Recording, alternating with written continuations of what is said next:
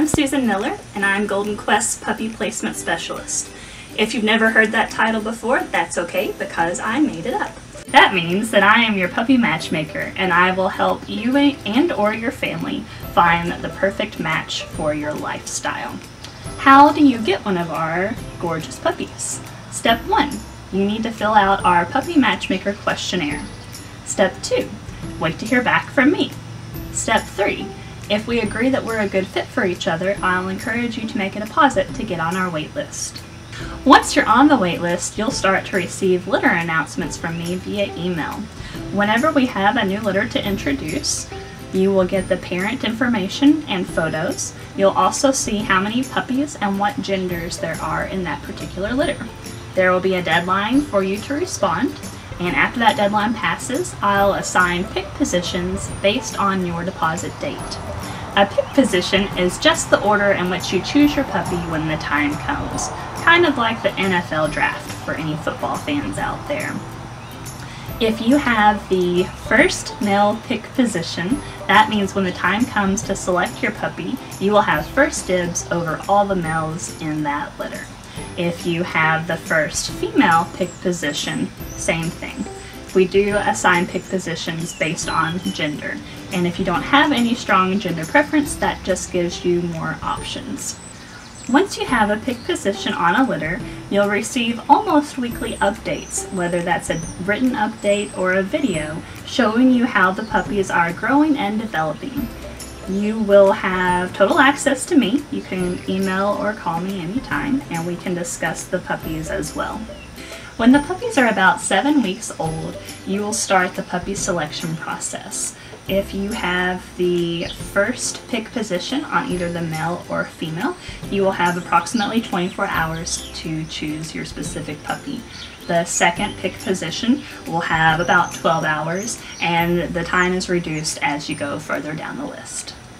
I have some questions. You referred to a puppy questionnaire. How do I get the puppy questionnaire? That's a great question.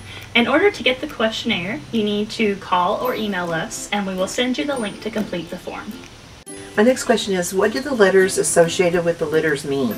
When you look at our litter page, you'll see 2 letters in front of each litter. Some of the current litter letters are PN, PM, and PO. Those letters are just the identification for that particular litter.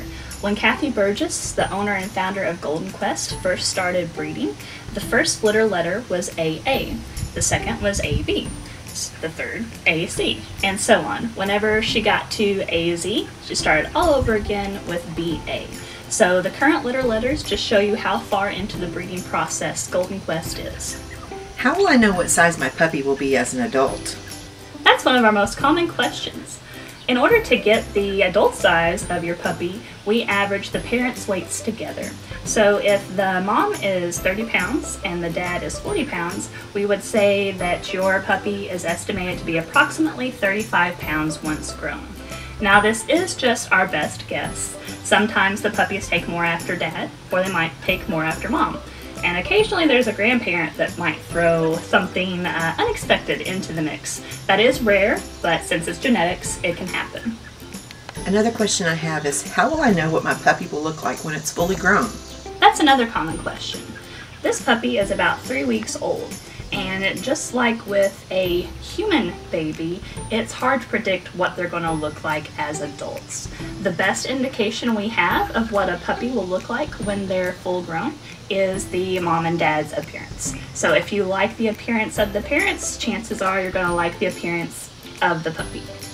I have one more question, but it's actually more of a preference. What if I want a dog that's low shed or no shed? I'm glad you brought that up.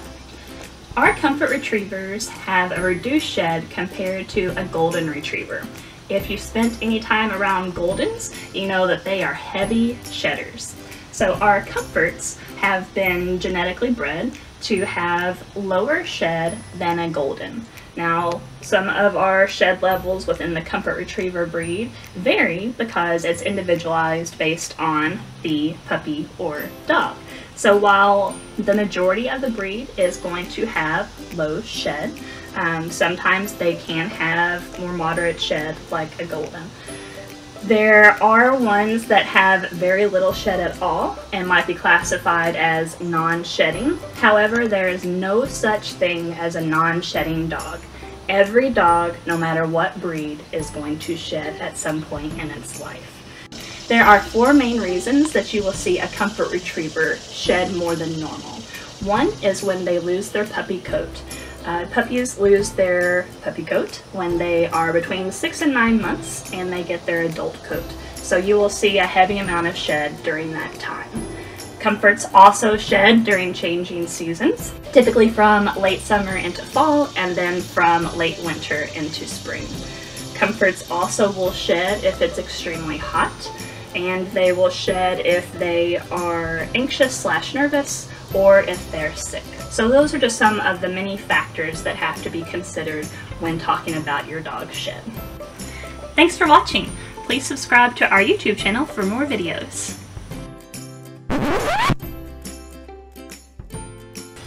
Hi. Hi. Hi. Hi. Hello. We average the parents' weights together. A bug just flew on my eyeball. A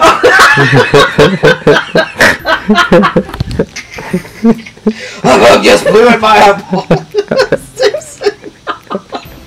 That's one of my...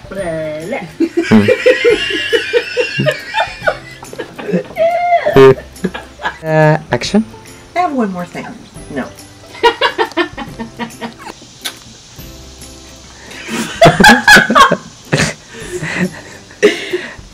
Our first question is...